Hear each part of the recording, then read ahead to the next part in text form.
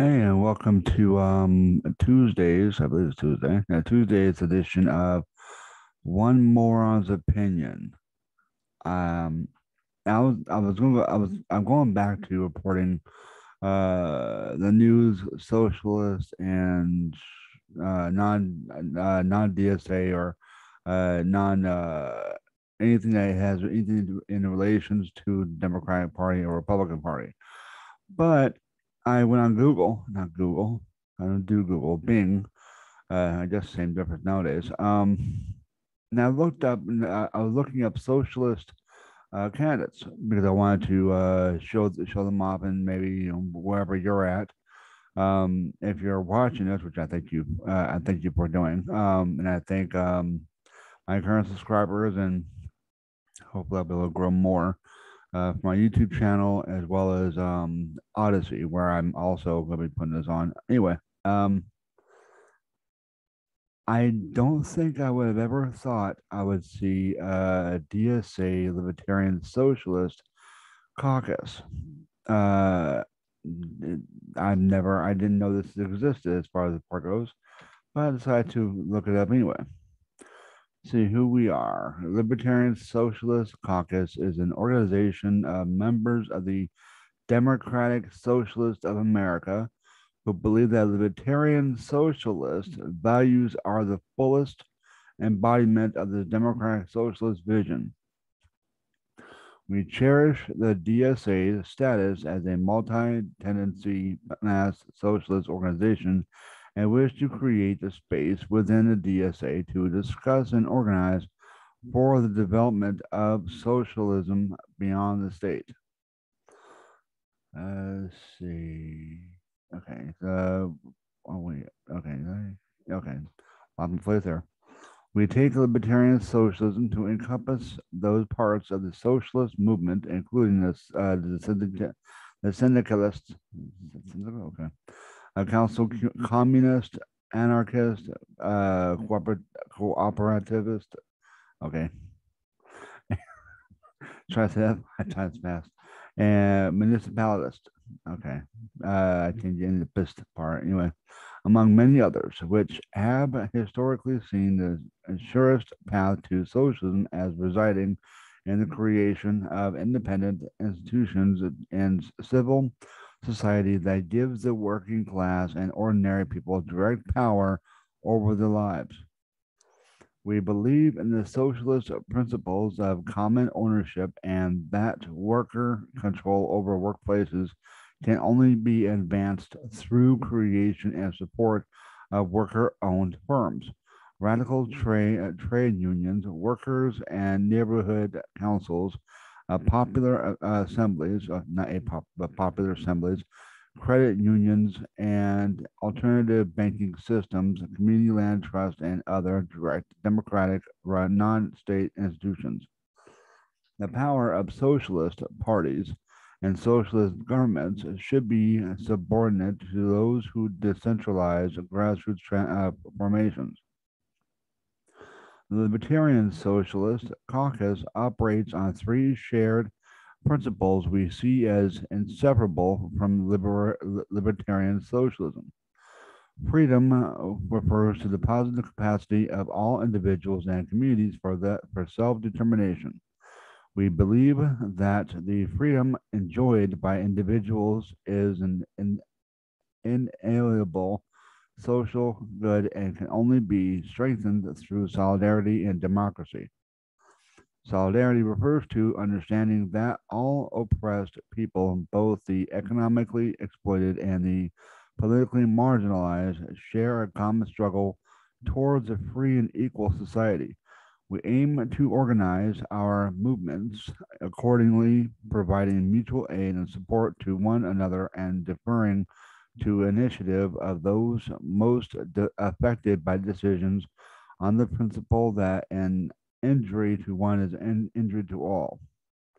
Democracy refers to collective decision making free from a hierarchy, domination, and coercion.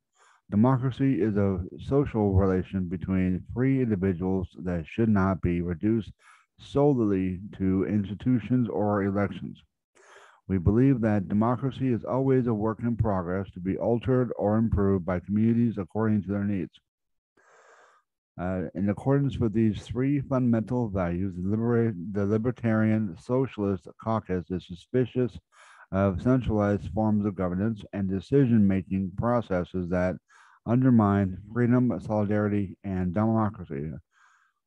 Instead, we wish to promote the ability of individuals and communities to set their own priorities both inside and outside the DSA.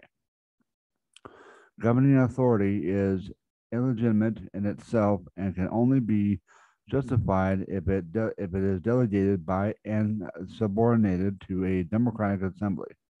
It is our belief that our political institutions must be held to the highest standards of accountability, transparency, and direct democratic recall. We believe this vision can only be realized through the abolition of classes, common ownership of the means of production, and a democratic management to meet the needs of all. Our particular vision of libertarian socialist society and the specific path we intend to take to go there will emerge out of the discussions and activities of the LSC itself. We believe radical democracy, damn, English is not my second language. Democracy, there we go, is an ongoing participatory process of deliberation and renegotiation and collective self-determination. It is for the purpose of the people themselves to decide what the world they wish to live in to be or is to be. Our inability to describe the precise contours of the liberated society is rooted in the simple fact that democracy is inherently a work in progress continuing through I'm sorry, hold on. Oh yeah, okay. Continually created and created by its participants. In short, not so short. Wherever domination exists, of bosses over workers, all men over men, women, and gender nonconformist of states over subjects, of whites over people of color, of human society over the rest of human society, over the rest of the web of life. We seek to replace it with equality, cooperation, love, and mutual respect. Ours is a vision of total liberation and not just in some far-flung revolutionary future, but here and now. That is interesting. I have to look more into these people. Anyway, so yeah, check them out. I guess DSA/LSC. I'm kind of, yeah, I had to let this soak in and kind of see if there's anything on YouTube about them. But anyway, secondary thing. This would be the Green Party candidates for the moment. I guess Bart Everson for New Orleans City Council at large. Duckett Freeman announces campaign for Lansing City Council. Fish crash campaign announcement. Okay. Okay. So yeah, this is from, let's see, okay, doesn't even say. I don't think it says. Maybe it does. Patricia Kane. There we go. Patricia Kane. I guess is running for, or is about to run for something in Connecticut. Yeah, New Haven. Okay, so let's see. We also have Henry Connolly announces candidacy for PA Congressional District number 1. This guy, I was trying to get in with him, but F it. Cam Gordon, I believe he's okay, Minnesota. For some reason, I had a thought that he was in Connecticut somewhere, but obviously I was wrong about that. Anyway, let's see. Dominique Faison, Green Party candidate, but okay, I guess she is running in, where is it?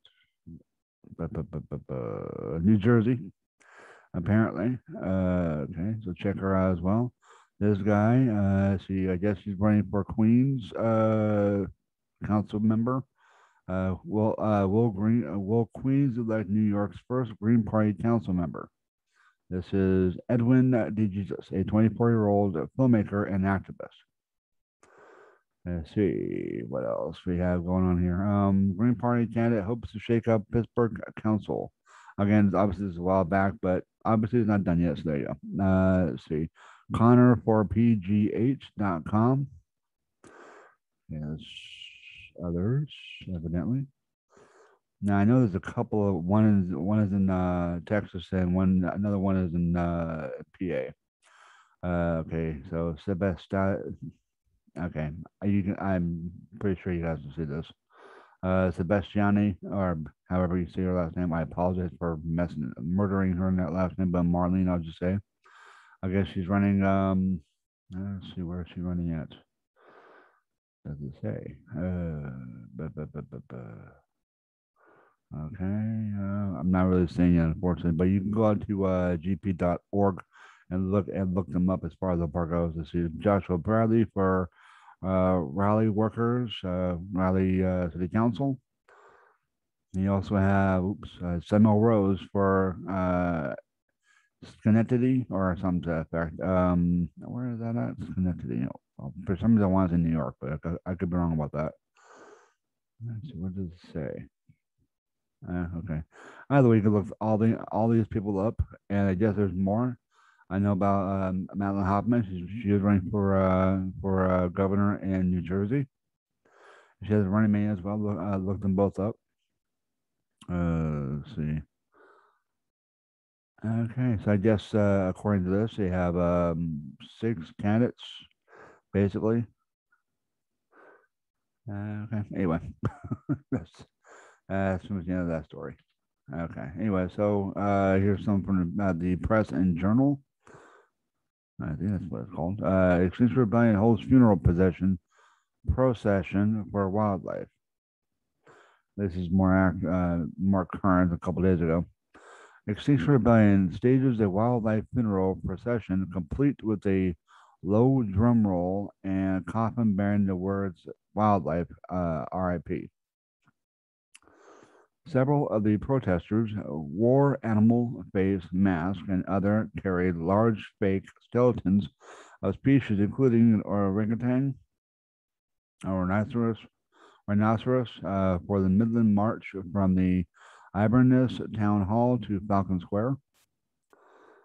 NHS Homeland Bank nurse Simone McClarty, and an XR member since 2019, said, excuse me, the group wanted to create a piece of street theater that would make a lasting impression. He said, in quotes, you could see by people's expressions that they looked quite moved by it.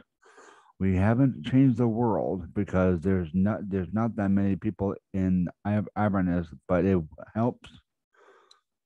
Excuse me, but it helps us get our point across, of which there are so many.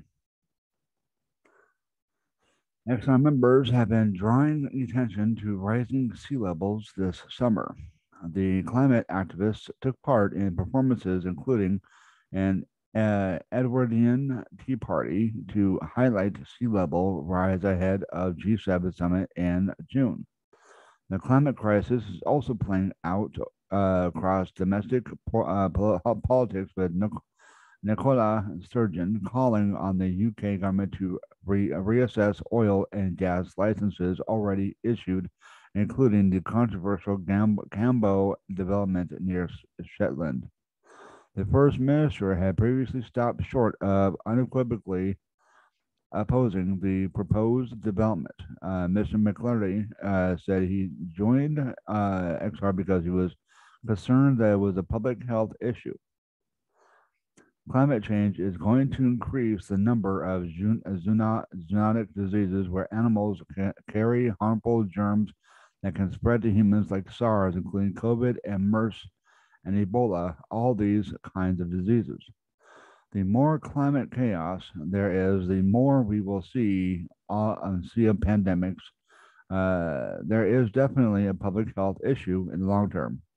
Grouse shouting is among the other. Was it grouse? Yeah, grouse shooting. There we go. Not shouting, but shooting is among the other causes taken up the XR group, who are calling on landowners to take advantage of tree planting grants that are available. Okay, what? And let's see. Apparently, Trudeau of Canada has triggered a election amidst a pandemic's fourth wave.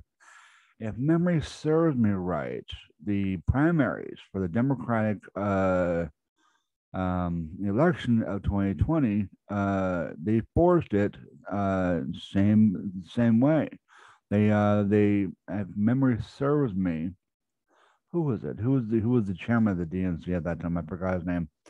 Um, but the guy had decided to threaten a lot of the, I want to say, Midwest states to if they had postponed their primaries in order to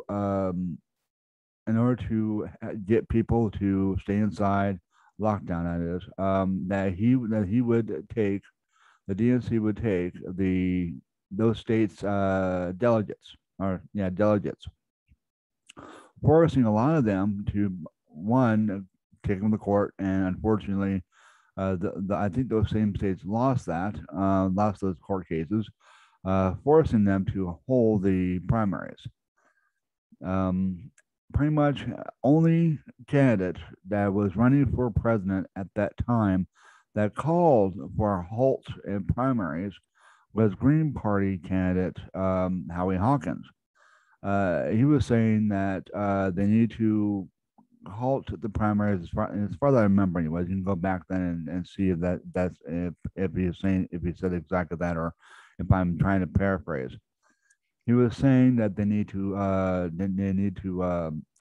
shut down Trace Track and try to see where this is come from and all this stuff. At that time, we didn't really know. We still don't really know. There's speculation that it came from a lab in Wuhan. There's speculation that it came from a wet market. Um, on myself, I do the evidence is showing that it did come from a lab, whether it be accidental or it was oh, what was that?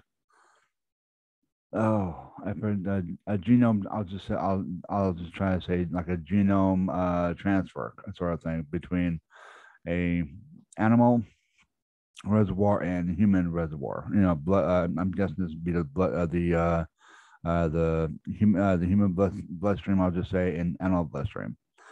What is that called? I literally forgot what the heck it was called. Anyways, so yeah, so Dr. Fauci and since then Rand Paul have gone into a lot, saying that. No, first of all, I think Dr. Paul was saying at that time that he suspected that there's more proof coming out saying that it came out of the lab. Whereas Fauci, from what I've seen and listened to, he's trying to defend the funding for the with the NIH or some where he's chairman of the whole thing, and also the money man. So if funding is cut for the program that he's in charge of, obviously he loses a lot of money. So I think him not admitting whether or not coronavirus came from the lab in Wuhan that was funded by Dr. Fauci's organization through, I think, other grants, obviously. I think that he's trying to like minimize that kind of damage. There's been a lot of other medications that have come out, or supplements that have come out to work for this. If I can get that up here, and actually, this is kind of interesting right here, though. A lot of the things that, and I'm not trying to be a conspiracy theorist here at all. I'm just trying to.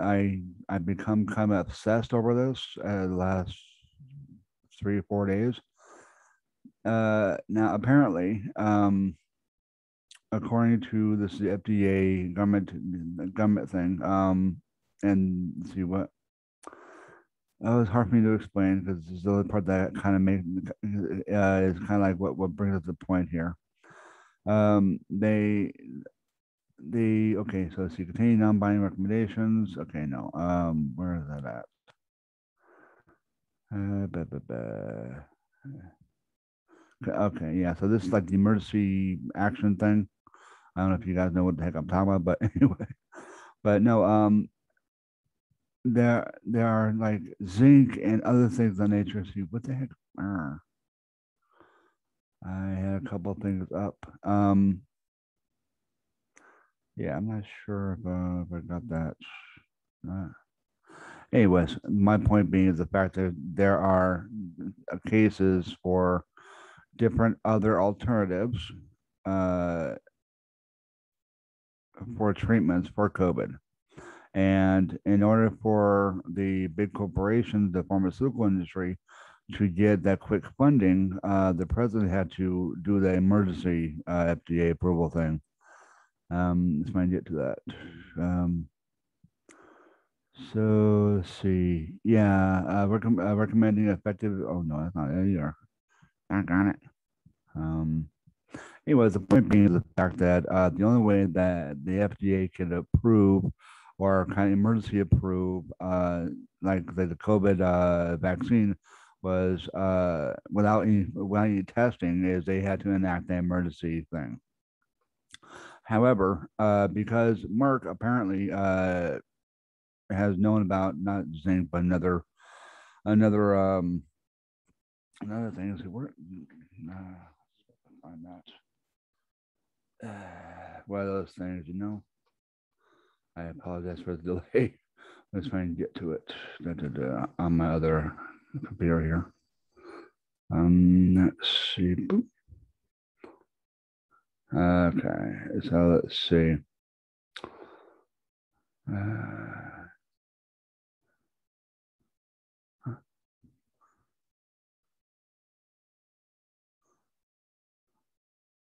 Oh, for heaven's sakes.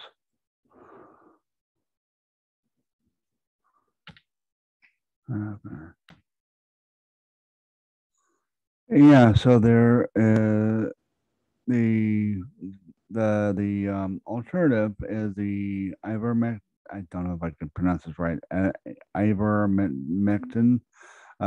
Basically, it's a viral thing as well as zinc, and it was been tested in like several different countries.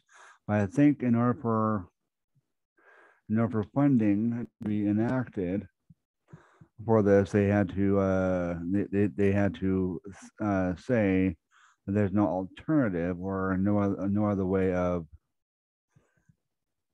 other method or other ways of solving this. So they had to do that part, and so a lot of these. Okay, so the FDA has authorized the emergency use of the product, including the product's name and explanation of its intended use. So, in other words, patents of the significant known and potential benefits of risk of the emergency use of the product and extent to which such benefits and risk are unknown and of available alternatives and their benefits of risk. So even though there's other types of medication or supplements out there as alternatives, in order to, I guess, concoct this whole thing, um, they had this whole emergency use act or something, whatever it is, as far as the actual name for it. Let's see. Duh. Let's see. Contains non-binding recommendation, information recipients, if they authorize emergency use of the product. Yeah. One of the significant known and potential benefits and risks associated with emergency use of the product, and the extent to which such benefits and risks are unknown. They have so yeah. So apparently, it's a combination of zinc and the name I have put out there momentarily ago. That's the alternative, but these drug companies can't come up with different ways of making money based on the patents because the medication. I keep saying medication. The alternative supplements out there, like the like zinc and like the what's that called again? There we go. The IVERMECTIN, because I can't pronounce it. I can't pronounce it for the life of me. Anyway, so let's see. Yeah, so I could find the other thing for it. Uh, so yeah, one good place to one good doctor really to follow on this is a Dr. Campbell. Doctor what the heck is his first name? Just say Dr. Campbell. YouTube or Instagram. He's on also, and other people too. And it was a Brett. What the heck is his name? Brett Weinstein, I believe his name is. He was a professor at Evergreen College in Washington State, and other. He's been Joe Rogan talking about this. I think he was just going to YouTube and look up Joe Rogan and Brett Weinstein, and it'll come up with a few things. I think it's like a 3 hour, 3.5 hour thing. Anyway, so again, I'm not suggesting that. Um, those work. I'm saying those are alternatives and it's something to look into. That's all. Anyway, let's see. And from what I can tell, YouTube tends to demonetize and other things. The good thing about me is the fact that I'm not monetized. I don't have enough subscribers. So if you want to know more about what I want to say and other stuff like that, then you should probably go to Odyssey because that's where I'll be at. Odyssey and where's the Odyssey and on calvintaylor.substack.com and also on BitChute, IGPS News on there as well. So anyway, let's see what else. And let's see, what is this? Okay. Oh, okay. I guess this would be more the MMT portion of things. Let's see, so where's that? White House, Fed, inflation, and flow of funds for August 2021. And also just talk financially, just so I get that with there too. The private domestic sector balance increased by over 30 billion or 308 billion or plus billion in July 2021, thanks to federal government fiscal support and commercial bank credit creation. The change rate also rose. The credit creation from commercial banks was stronger at 72 billion plus, well up from last month. Looking forward, rising world macro and national and seasonal fiscal flows point to a rising market into the rest of the calendar year. Inflation is indeed transitory, with lower rates for longer and presenting no need to raise interest rates, which would, in any case, add to inflation and not reduce it. The 1 trillion infrastructure package looks like it is through and wait. The 1 trillion infrastructure package looks like it is through, and we can now hope for 3.5 trillion reconciliation package to come after it has propelled markets forward. The purpose of this article is to examine the USA's sectoral flows for July 2021 and assess the likely impact on markets as we advance into August. This is a pertinent as the change in the fiscal flow rate has an approximately 1 month lagged impact on asset markets that is a useful investment forecasting tool. So let's see. We have GCX and otherwise. See for 420, 738, which was the FedGov billions. So 738, then bank credit in billions, 380.20. Net exports was at minus 36.3. See, of course it was. We were locked down. So let's see. Bank credits was minus 85. Of course, again, lockdown. Let's go all the way down and see for this month or last month, excuse me. 301 billion in government in FedGov, 72.6, I believe, in bank, and minus 65.2 for net export, which is 308.37. P equals G plus C plus X, which I, I could be wrong about this, but it could be what purchase. Wait, I'm still kind of new at this part. Public and government plus credit plus exchange. I'm guessing is 308.37. So the change from month to month is 94.59%. Okay, so private, domestic sector, so private, the federal, and then okay, yeah, okay. Credit creation. All right, there we go. External sector. Okay, my bad. It was external sector on that one. The latest figures show that we can expect a stronger stock market performance in August, given that we have both a nominal and rate of change increase in the private domestic sector balance. From the sector balance table above, we see that from for July of this year, we have a positive nominal inflow of 308 billion plus into the private domestic sector and a positive change rate 94 plus percent month over month. For markets, the change rate tends to be more important than the headline number. The 308 billion, 308 plus billion to make up the 301 point billion injection of funds from the federal government plus a 72 plus billion of credit creation for commercial banks and less the minus 65 plus billion that flowed to foreign banks accounts at the Fed in return for imported goods and services, aka the trade deficit. The imported real goods and services did add to the capital stock and will lead to future productivity gains. After all, we are receiving real goods and services in return for dollar entries keyed into bank accounts by the Fed, trading fiat for real objects. That is how you win at trade.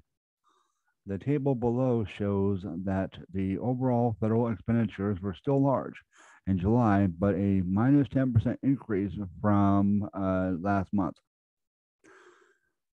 Bank credit creation was much better than the last month and was 72 billion plus. The external account was steady, and the federal government currency sovereign contribution almost doubled.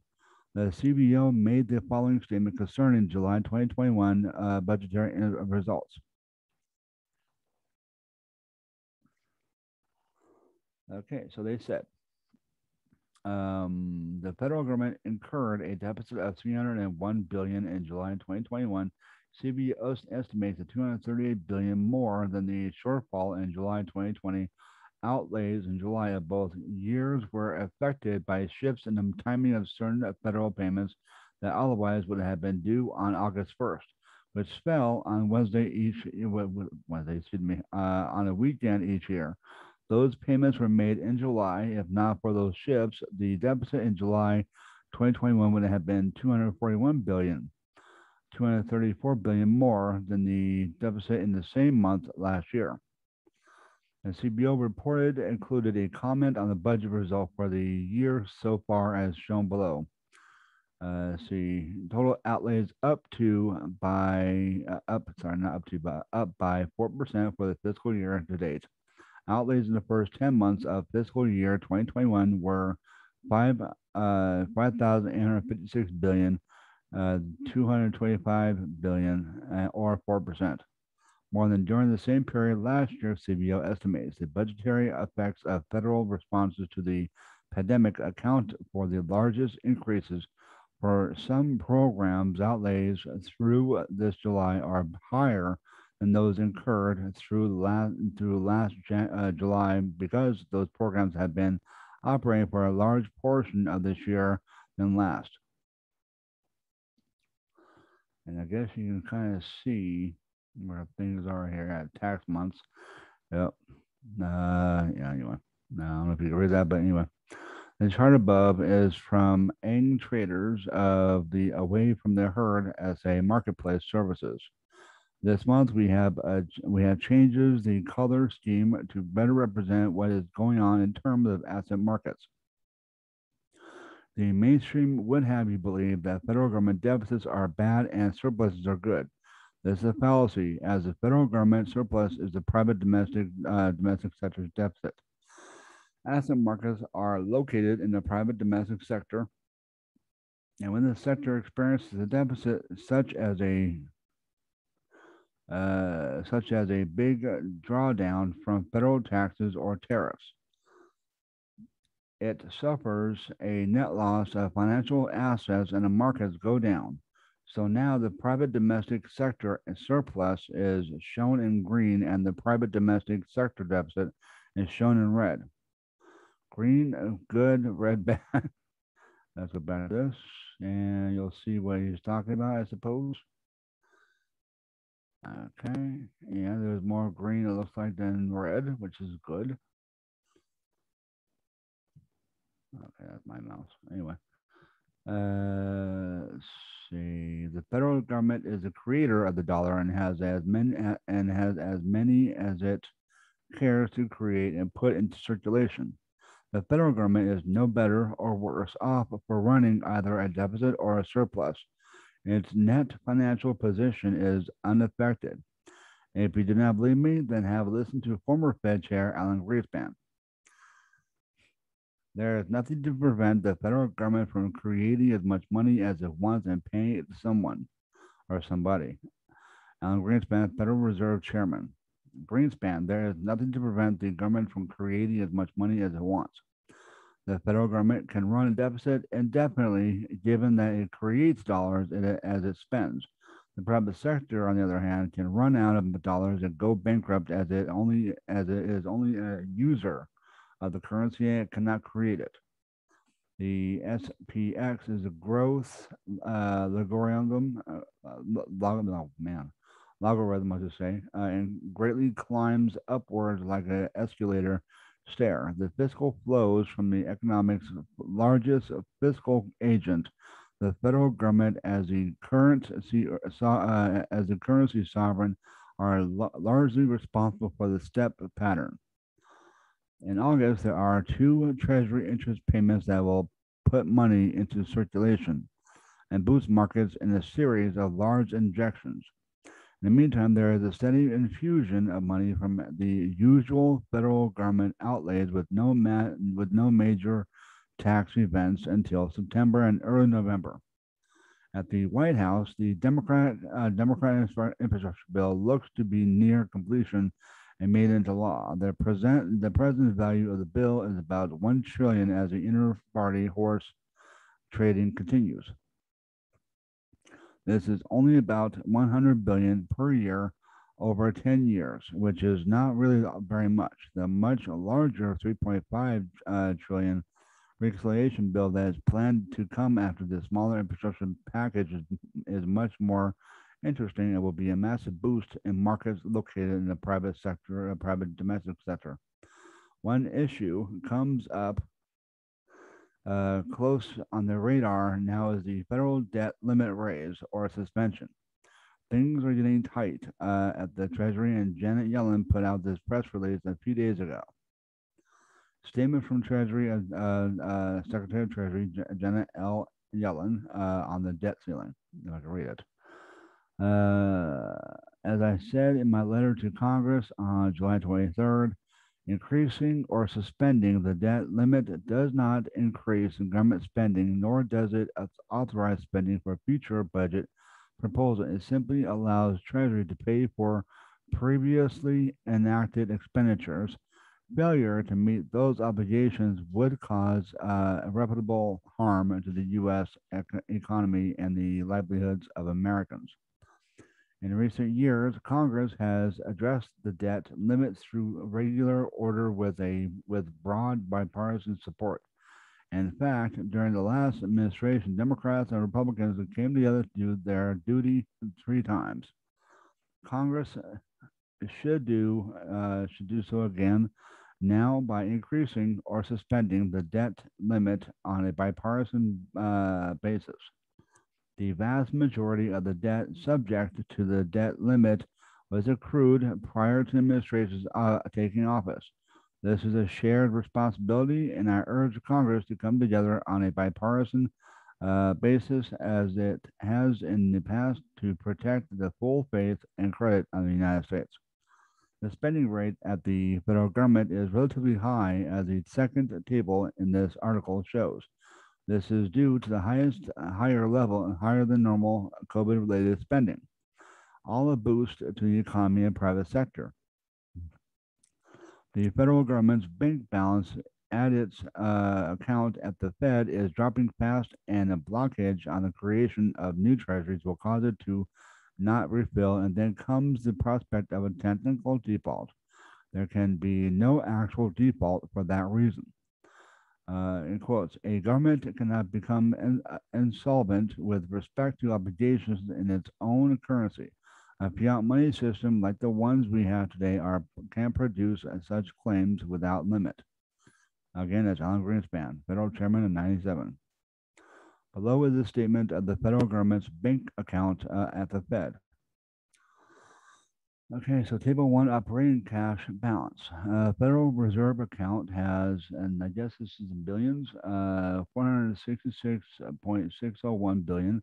Today, at that moment, which was on the 5th, which was 505,871. This month, it'd be 459,402.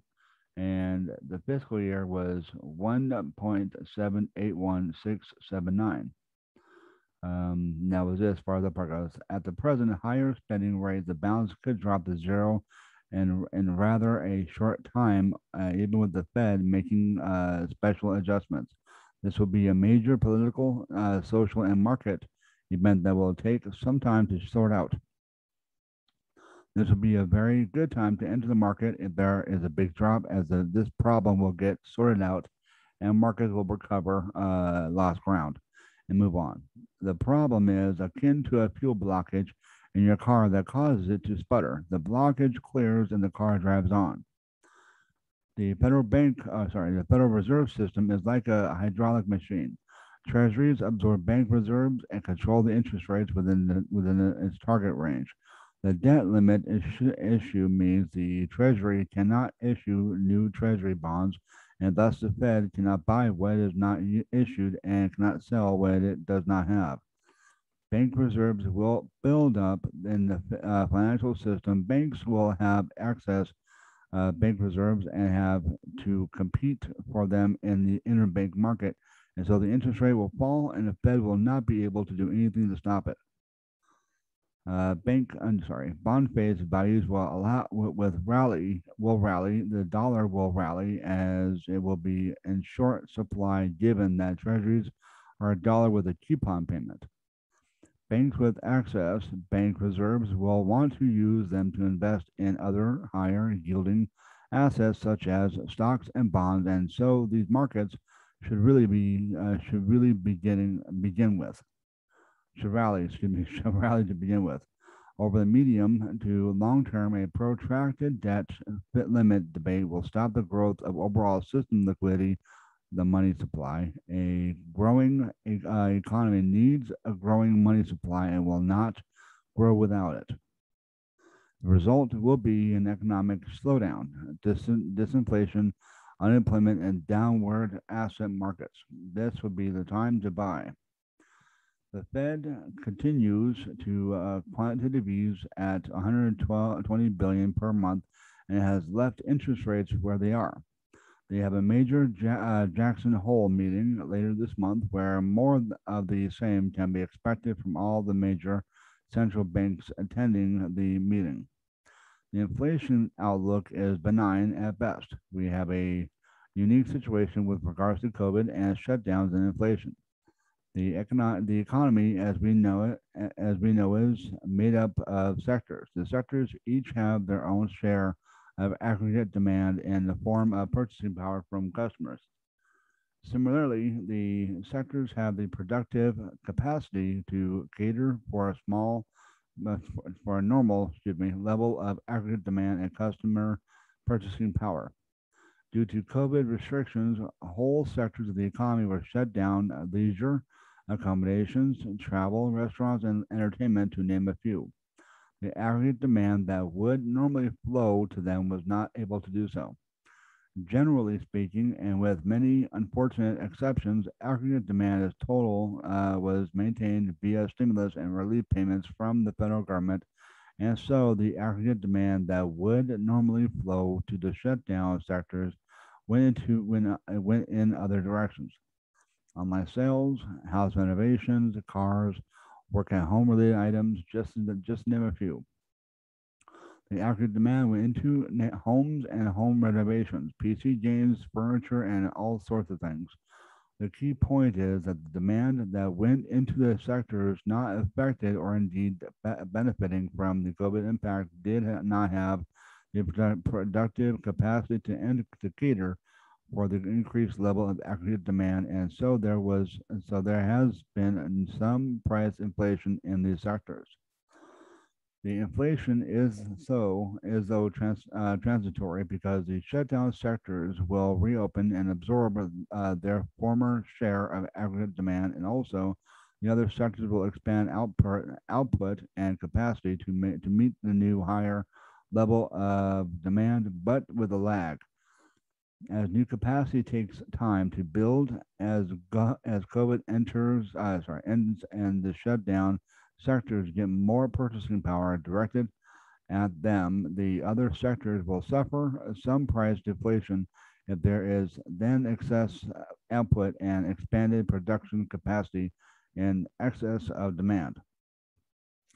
Then, on top of that, are the standard pre existing neoliberal inflation control measures, such as federal government austerity, weakened trade unions, pernicious labor controls, and higher levels of private debt and precarious working conditions. Okay. I'm actually going to leave it there. If you want to look more, go to seekingalpha.com/articles slash, yeah, just look for Warren Moser on Seeking Alpha. Let me get out of here. I'd like to thank you for watching, and I hope that you do decide to subscribe to YouTube and or support me on other platforms. Um, Again, thank you for watching. I will be having something up written on my Substack. It's goblintaylor.substack.com. Now what? All right. Actually, this will mainly be on Odyssey. So look me up on Odyssey. I believe I'm still at GPS News.